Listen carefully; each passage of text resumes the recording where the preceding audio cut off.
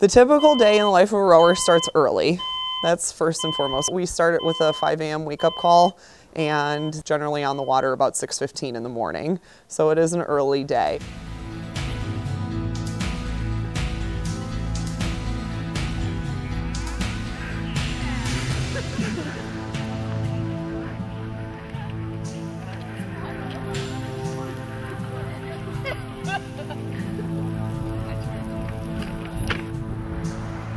Good, sir. Let's go one at a time. Just stay in your crew, execute your workout. Don't turn this into a race.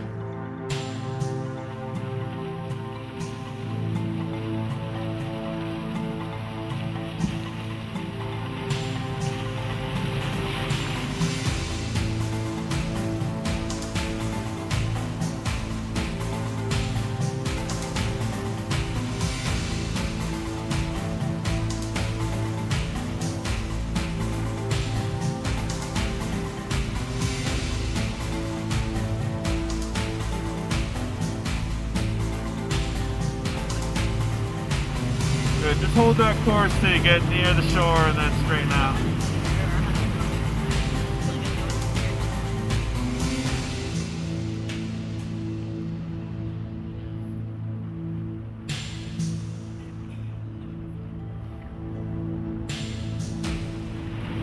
And we'll just spin and we'll pick it up right from where you left off.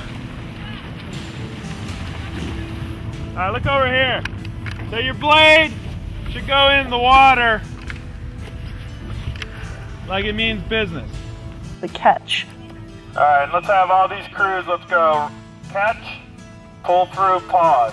The catch is the very top of the stroke. So it's catch placement, pull through, pause, let the boat slow down, do it again. So your oar comes and it's parallel to the water, and the catch is when you put it in the water and you get a lock on, and then that's when you start really propelling the boat. It's one motion and then right to the water. Let's go again. That's hands, body slide. Yes, that's it. And place. Place it with more authority. When you're catching the water. Kiana, that was the best one yet. Good. Keep stretching. Match that length of Andrea. It's a real long. Trying to make sure the blade is locked right before the butt starts to come back. Sometimes you just get a little what we call butt slippage.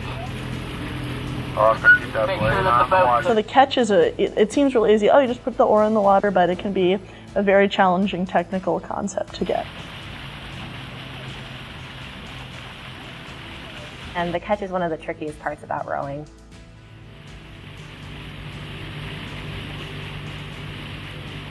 I actually was walking across the Diag. It was my sophomore year of college. I didn't row my freshman year. Actually, I hadn't rowed prior at all in college.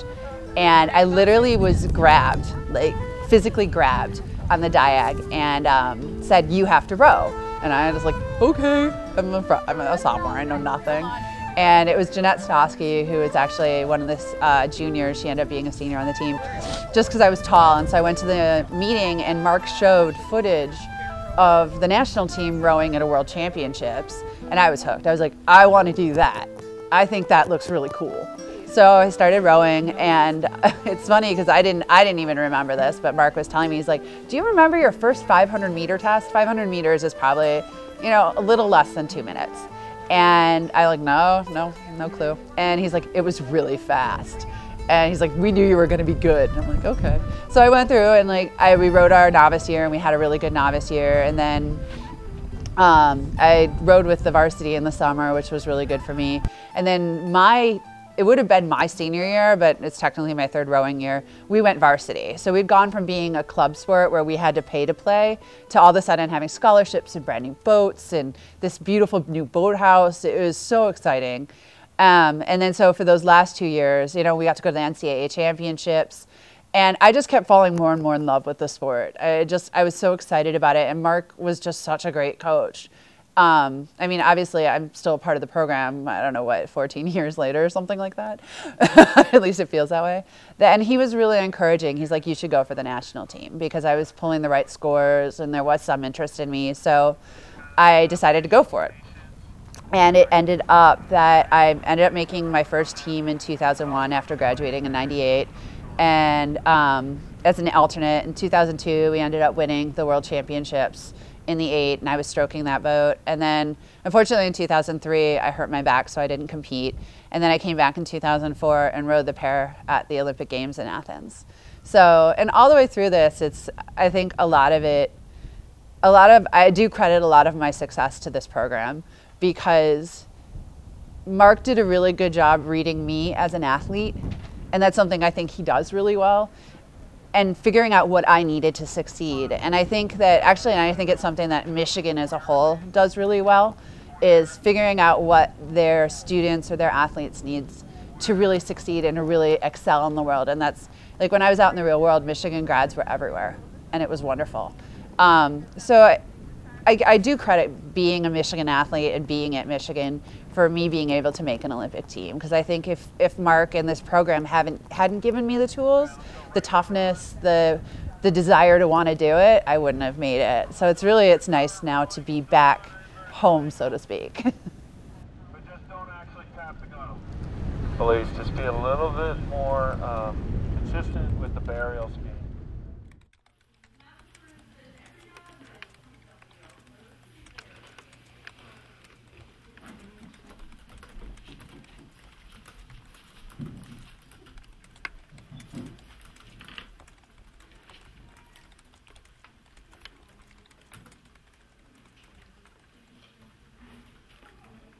The Michigan rowers are here first and foremost to be students. There's a reason we're called student athletes and not athlete students. We want them to focus on academics first. And so part of the deal with coming up here, and the girls were well aware of this as were the coaching staff, is there has to be built-in time for academics. We can't let that slip just because we came, all the way up here to do rowing strokes. We need to make sure that we build in the time for the academics also.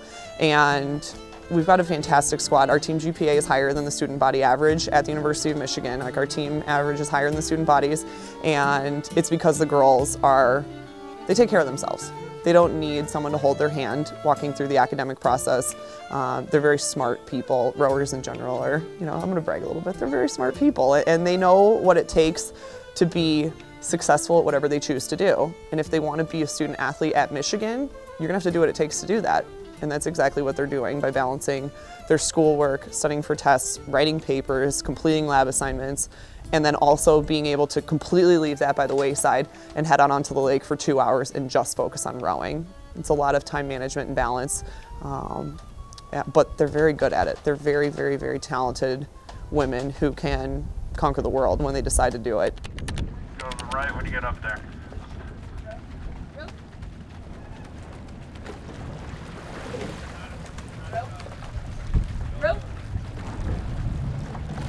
So we're going to take a little turn to the right, coaches. Let's come around to the right. Go 20 more really good strokes. 20 more really good strokes.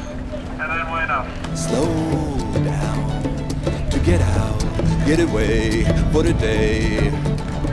For a while, just me and the sea, where the rivers are running free.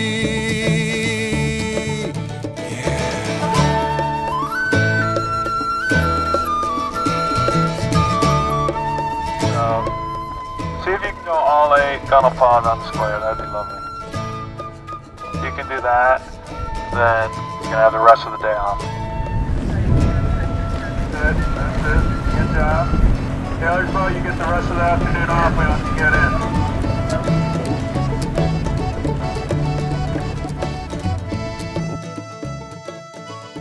We're used to competing against other universities. We're used to competing within the Big Ten, against the Ivy Leagues, the Pac-10, SEC, ACC. That's our competition. And the varsity team will be rowing all 8 on the feather, probably around 22 to 24 strokes per minute. And then we are going to have the novice team probably rowing 6s on the feather and a little lower stroke rating. Head of Lake Leelanau. It's a very prestigious event. One of you has the opportunity to set a course record today. And then at one point, Coxon will say, okay, there's back in 8s again, and we'll see how it goes. So anticipate a little bit of shifting 6s to 8s, totally fine. That's what I want to see is high quality 6s rowing and really tenacious 8s rowing. All right, Grimaldi, so ready? And good. Go.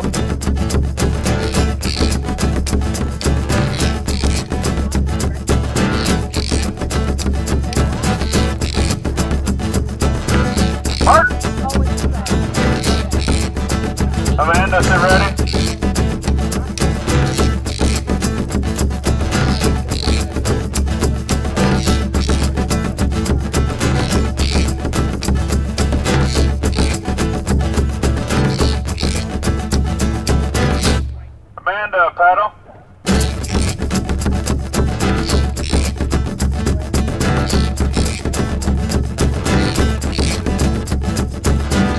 Mark!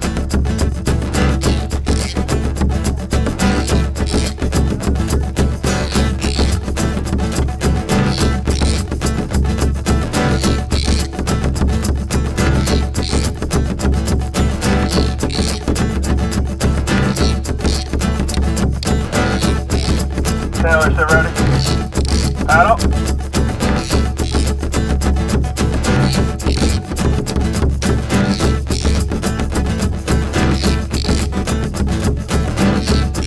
Mark!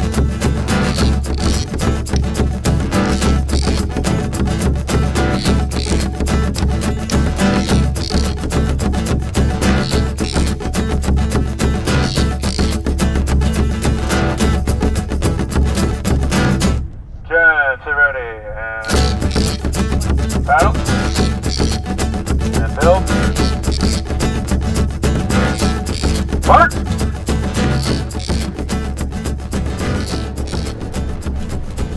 All right, roll. Here we go. The race is on.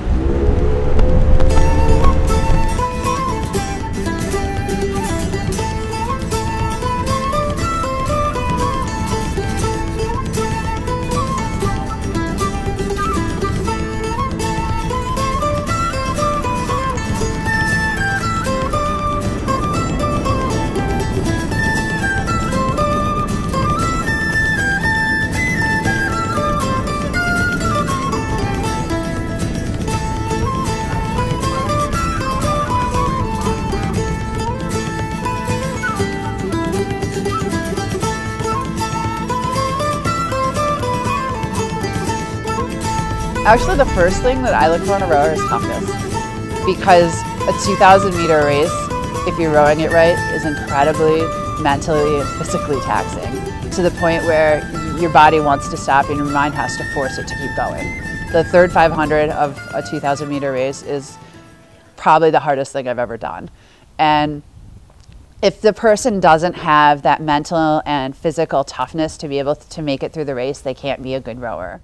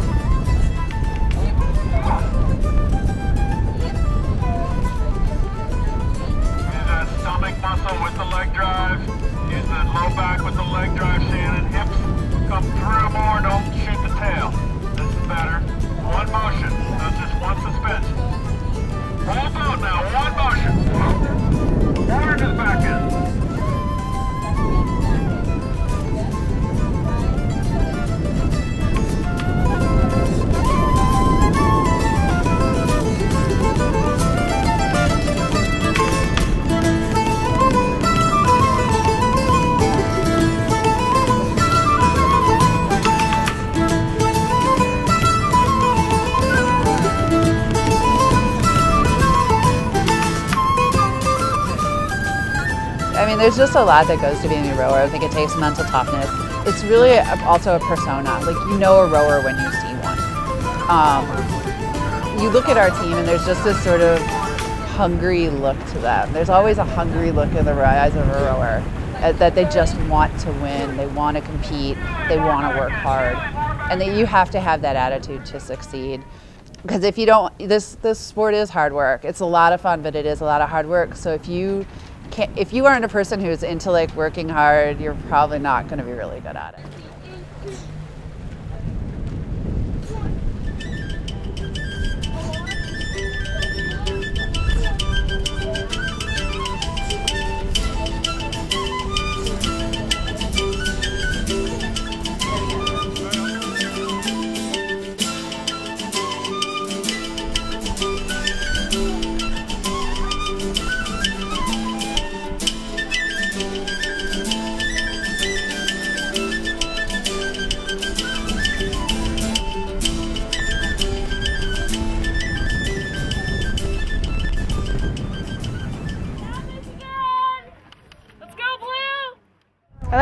I like how fast you go. I like how fast seem I like, go. Yeah, you go pretty fast. Faster than I could seem. Yeah. Like in the distance, it doesn't look like you're going very fast. Then when they go by you, it's really Like fly by, it's yeah. really cool.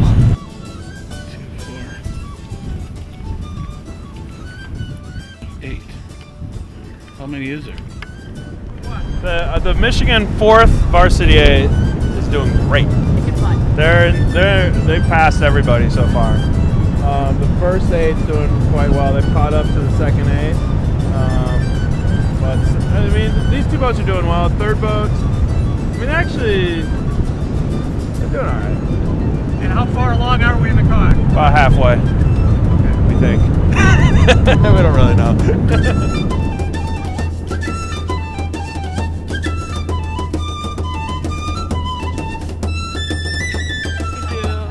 Look how many there are in the boat.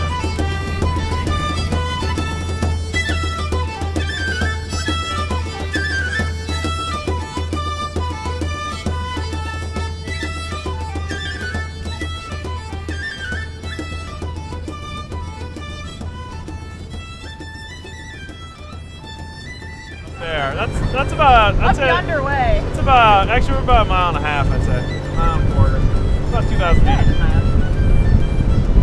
I'm trying to be more precise. You know, it's the first year. Next year we'll know. We'll have a course record.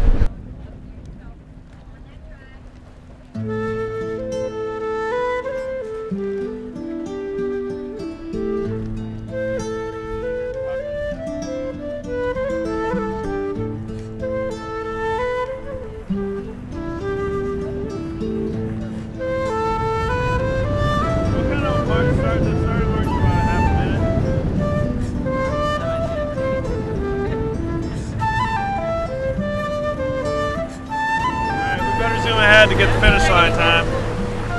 Here we go.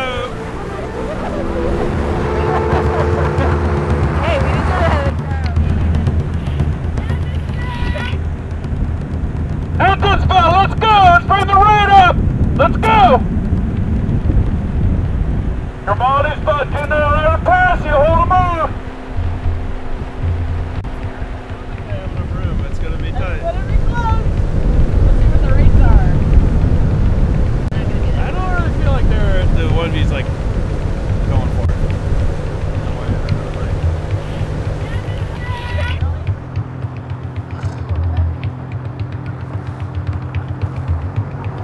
Yeah, Michigan! Let's go, Blue!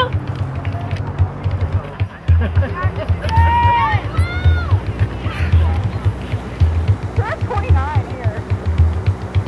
Encourage from all these boxes. Let's go,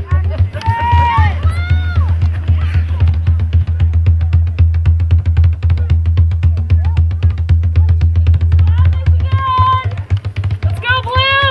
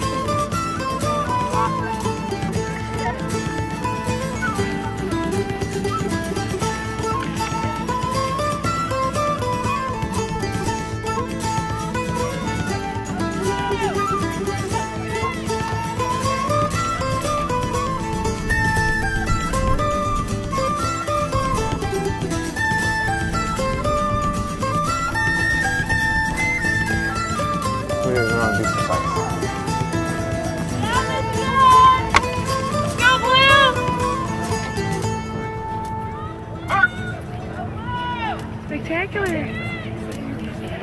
Yeah.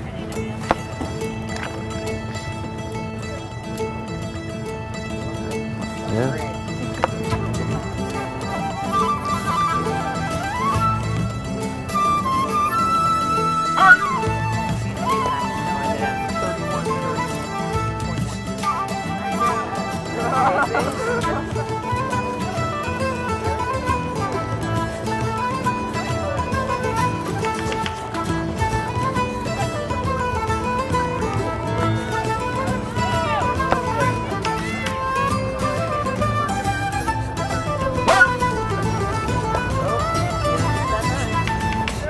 Is this the 2N?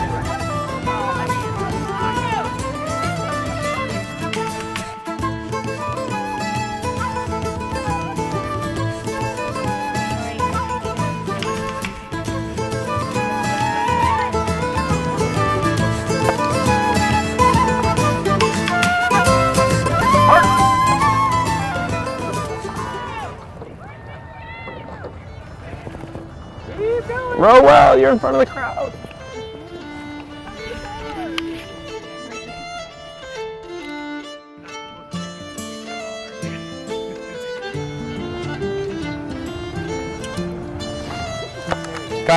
Cox is cooling down, way enough, please, way enough. Cox is cooling down, way enough.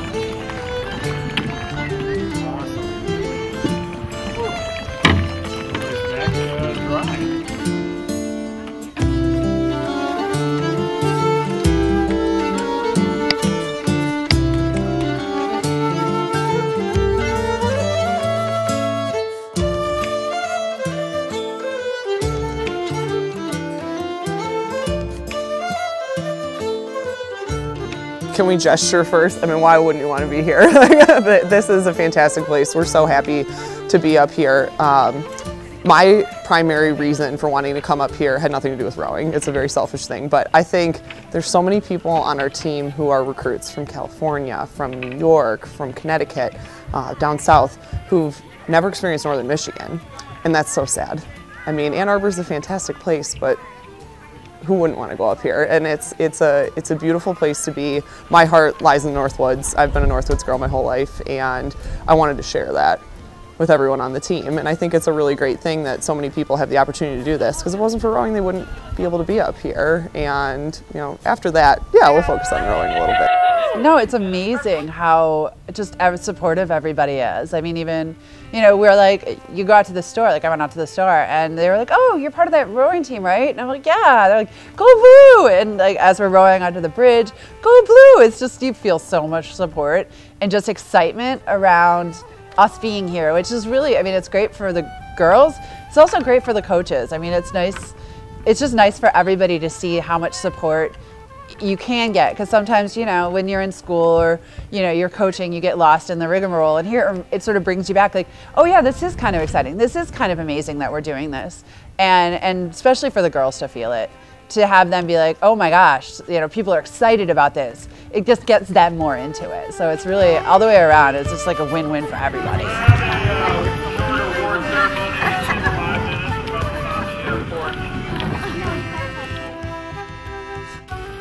Will come up, and our strength and conditioning coach, Lou Porciazzo, will give you a high five. That is your award. We have 5 crews that we're going to recognize today, which is over half the field, which is nice. First, the fastest in the event of the men's single. With a time of 38 minutes, 34 seconds, we have Eric Zahanda.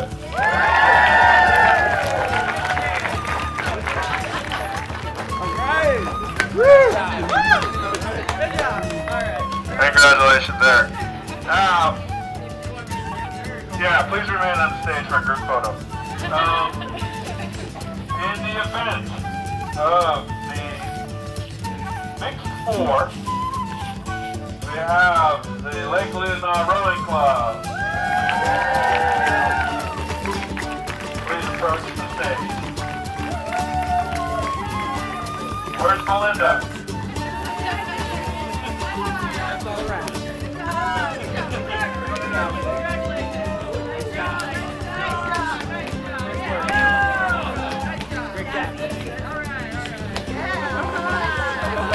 And in the event of the novice women's 8, we have the University of Michigan in time of the first novice boat that won Cox by 3 in a time of 30 minutes and 5 seconds. Come on out, Jack.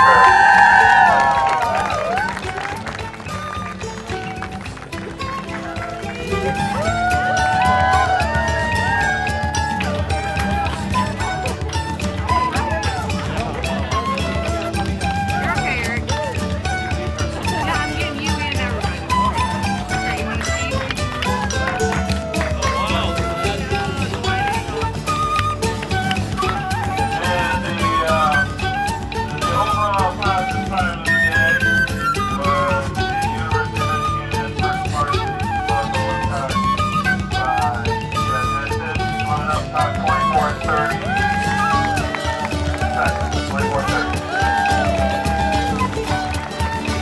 That's a new course record, by the way.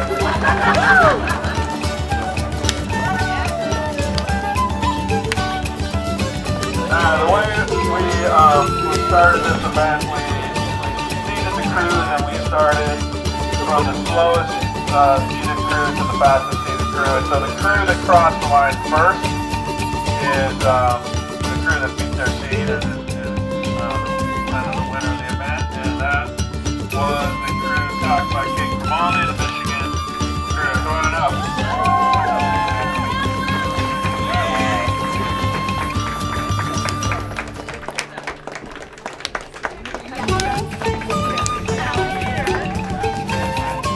Congratulations. Now, there's one thing that's really important when you do a head race like this is the course that the coach will steer. So we're going to give an award for the best course, and that goes to Belinda Koo, DLO.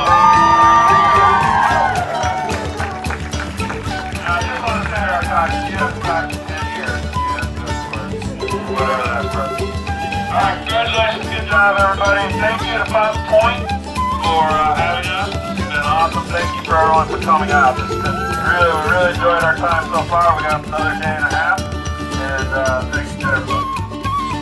All right, keep bringing it in down here, right with Lauren Snyder.